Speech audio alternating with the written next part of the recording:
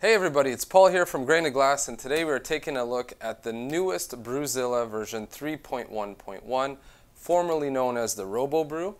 We just got these in, so I'm anxious to open up the box and see what the new version has in store.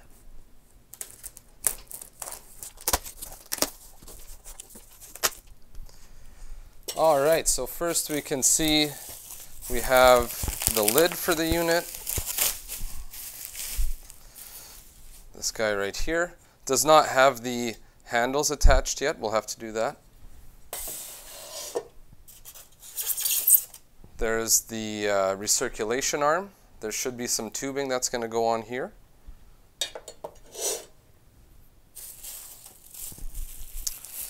The ball valve that goes on the bottom of the unit we'll have to install. I personally have never used this, but if for some reason your pump clogs or fails, you'll be able to get your beer out with this thing. These are the screws for the false bottom. In this baggie we have the handles for the lid, the overflow inlet, and the grain blocker. So this is what you put on the malt pipe when you're pouring in your grain so it doesn't just fall down the pipe and into the bottom of your Robobrew. And also the grain basket handle. This is what goes into the basket that you lift up with when you're ready to sparge. Next we have the immersion chiller. The chiller does not include the tubing you need for the cold water in and hot water out, so just be aware that you will need to buy some.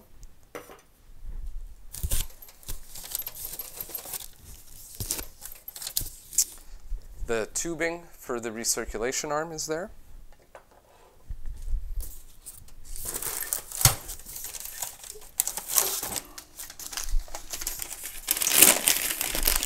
One eternity later. The main part of the grain basket.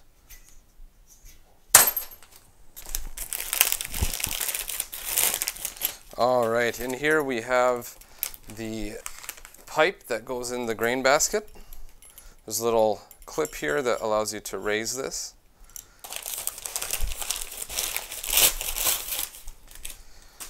Then the ones that have these tabs is the top screen, so that'll go on top of your grains. Then we have the bottom two screens, same as the version 3.1, so we have a fine screen, and then we have the bottom screen that goes in the bottom of the grain basket. It has this screw here, so we will be able to screw on the pipe onto there. One thing I'll note is myself, as well as many other users, if you use both of these screens, it tends to get clogged. So personally, I do not use this. Your results may vary, but I find it's not useful. And finally, we have the false bottom. This guy right here. So this will go into the Brewzilla before you put your grain basket in. These actually also fit in the grain father and can be purchased separately if you have a grain father and would like to use one of these.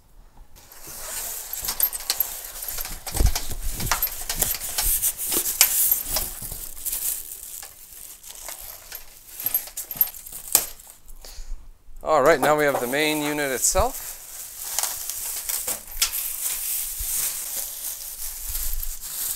So first look, it seems pretty much identical so far to the 3.1 in terms of the buttons and the way it's laid out, except it says Gen 3.1.1 here. This is the on-off switch for the pump. And then these are the two on-off switches for the element, one being 500 watt, one being 1000. So basically you'll use both when you're bringing it up to a boil or bringing it up to mash temperature.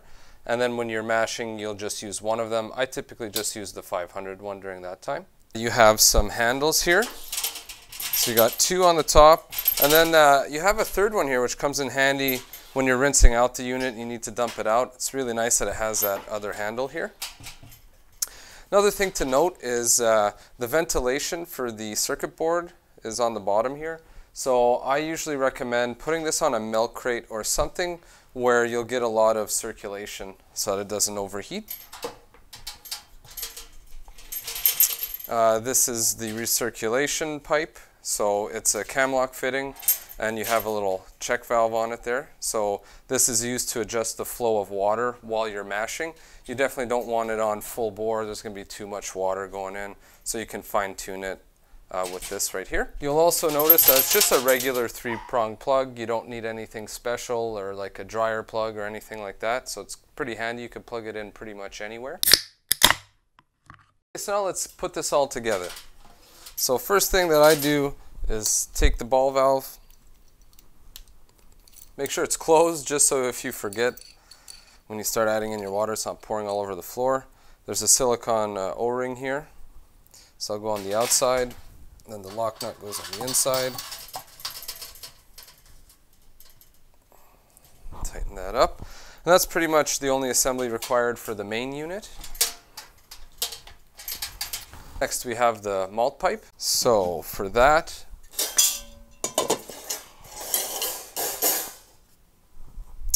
we have the bottom screen that has the threads, and we're gonna just attach this pipe here. If you want to use the fine mesh screen that I said I do not use, you'd put that on first and then screw this in. That goes just down to the bottom like so. Unlike the first version that I used of this a couple years ago, or the Grainfather, there's no O-rings or silicone that goes around these mesh filters there. Next we're going to put the handles on the lid. All you need for this is just a Phillips screwdriver.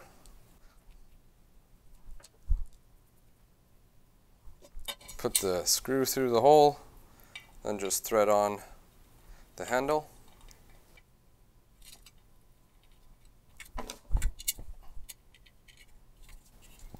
That's it. Now you can take this off without burning your hands. Now we'll just put this onto the false bottom. This is just like a little handle that helps you take it in and out for cleaning. So you have the part with the screw. Put that guy on there. Through the bottom. Then you have another one of those, and then you have a nut.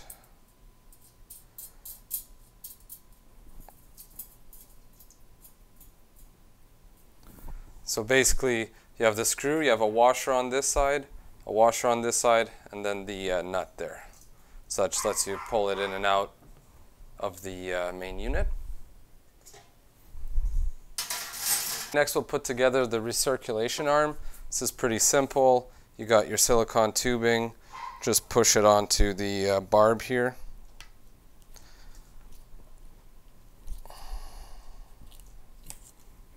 And that's it for that.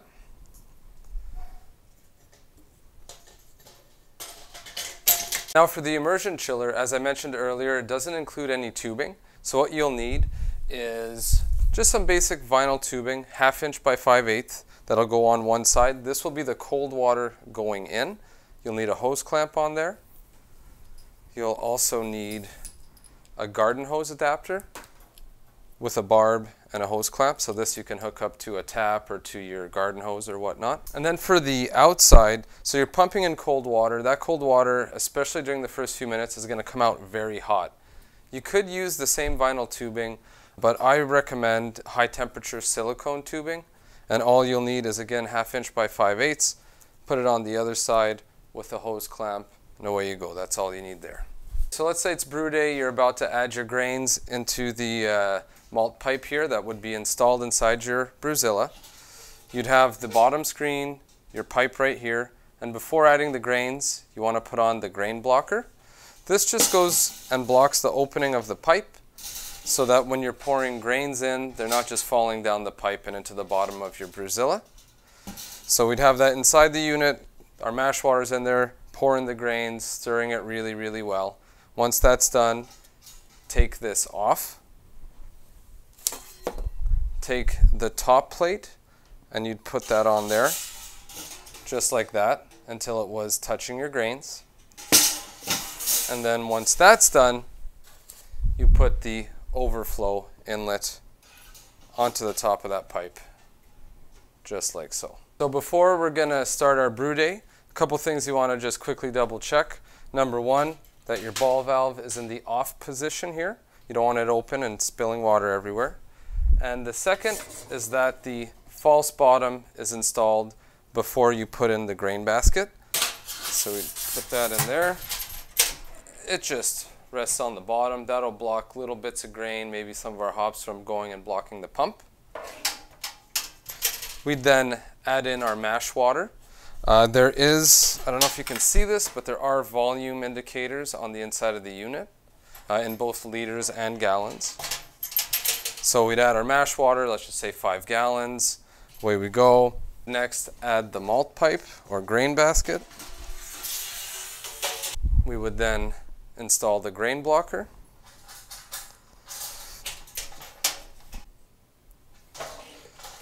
Once the water was at our strike temperature, whatever temperature we want to mash at, we'd start adding in the grains and stirring really well. Once all the grains have been added and stirred, we would remove the grain blocker, put on the top plate, and then put on the overflow inlet.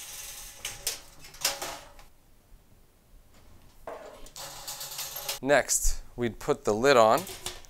Do not clamp the lid down. It's not meant for that. That's for if you're adding a distilling column to it. So just leave it resting on top. We would then grab the recirculation arm, put the tubing on the inside. Then this is just a cam lock fitting, so insert it and then push both of these down. Close the check valve. Start the pump. And then just slowly open this up. You just want it to slowly recirculate the mash water. You don't want it open full bore. I usually have it maybe like a quarter or so, maybe a third open is usually enough. We'd let that mash for an hour and then we'd be ready to sparge. So we'd just turn off the pump, remove the recirculation arm, and be careful, there'll be a little bit of hot wort that might come out of here. So we'd remove that. Remove the lid.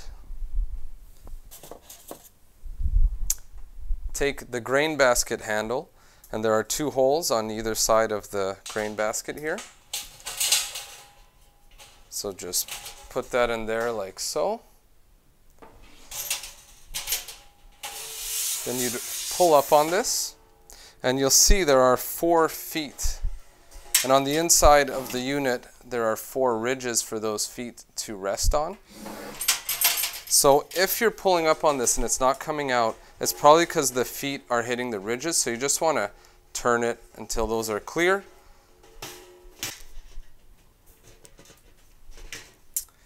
There you go. So your mash water will be leaking down into the main unit. At this point, I would start the boil. So I'd hit the temperature, set it to boil.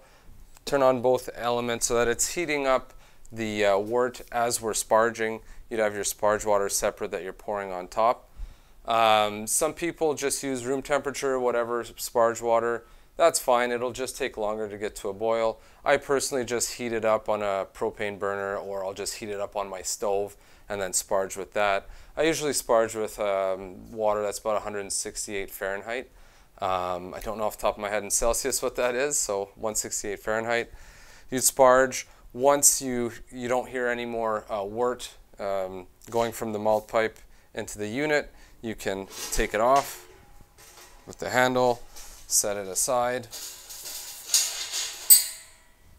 And usually at that point, I'm still not at a boil yet, so I'll go and clean that. It's just easier to clean before everything gets kind of dry and stuck. You can rinse off all the grains pretty easily. So that's basically it. You know, once it gets boiling, you just add your hops as per your recipe. Some people use a hop spider or a bag, some people don't.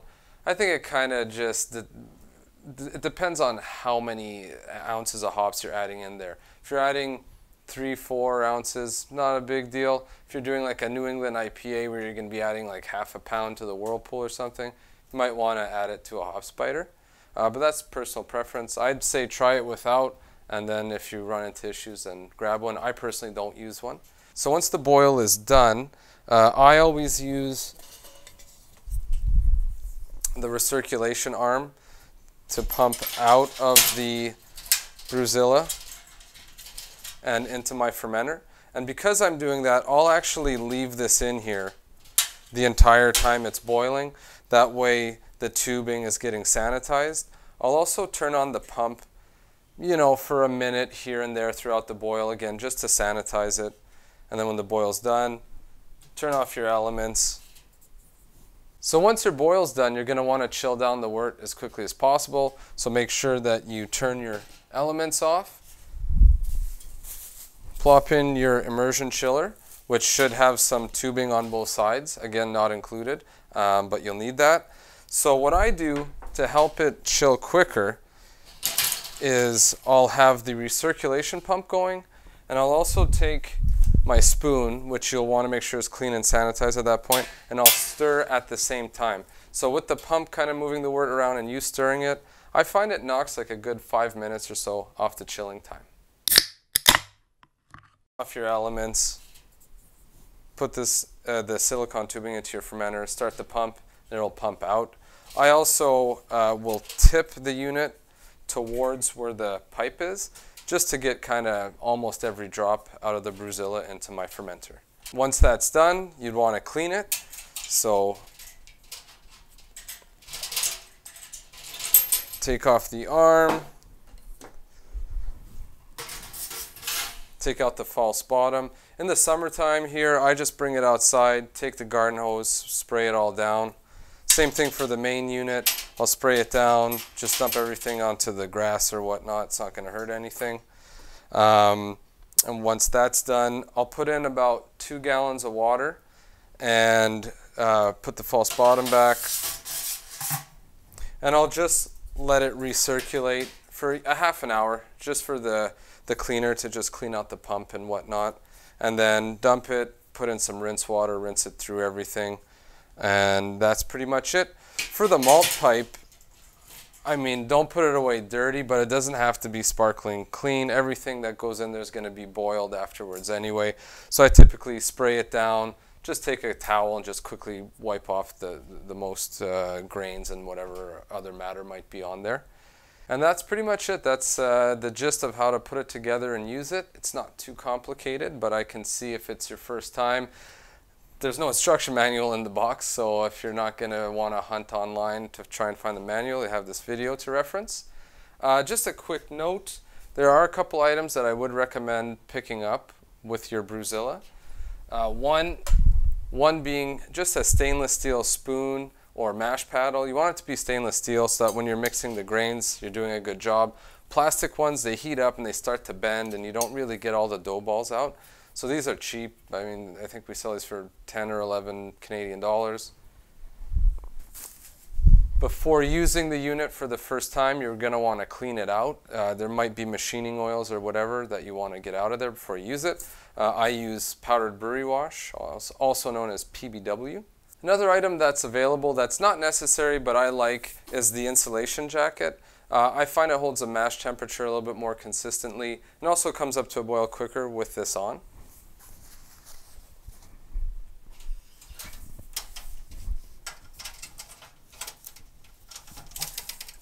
So it just wraps around like this and just again keeps it a little bit more insulated. They're around 30 bucks and I find it's worth it. I also like it because I tend to brew out on my deck in the summer. My son might be around, and although this doesn't get hot enough to seriously injure anybody, if somebody brushes up against it and it has the jacket on, this is basically just warm to the touch. It's not hot at all, so I like it for that reason. Well, that's it. That's an overview of how to put together and use the Brewzilla. If you have any questions, feel free to leave a comment down below, give us a shout, hit us up on social media. We're there to help you.